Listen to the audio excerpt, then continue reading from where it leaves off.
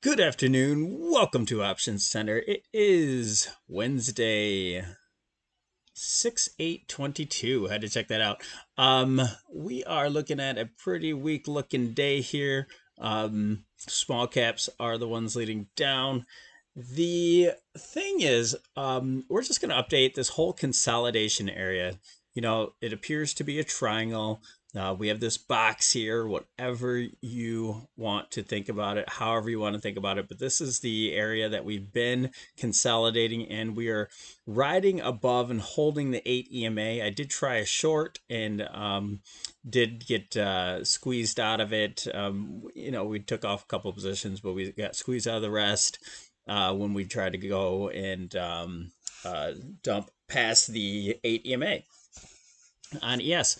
So, that's holding up.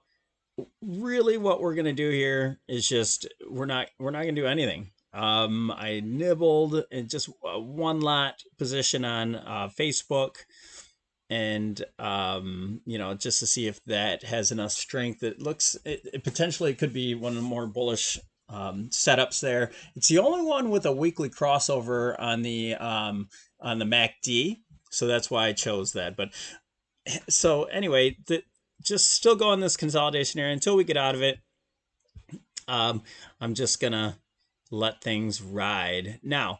This is really good support slash resistance. We're using that as a bow and arrow type resistance support. It's going to continue, in the future to be that. And so we're oscillating back and forth over it.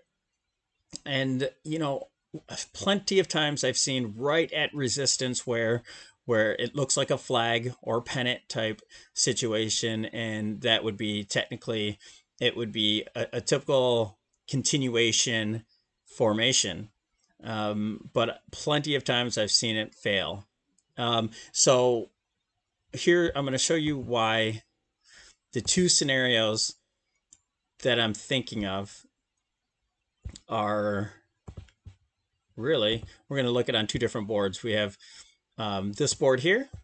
We're going to hone into this area, and we break down from this 40/70.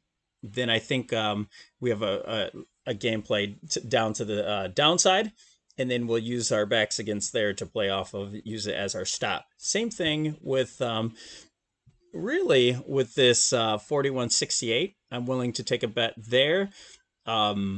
And see if we can get above there. But I'll be looking for an hourly candle close at least above it, unless we start really shooting up uh, if we get past this downtrend line.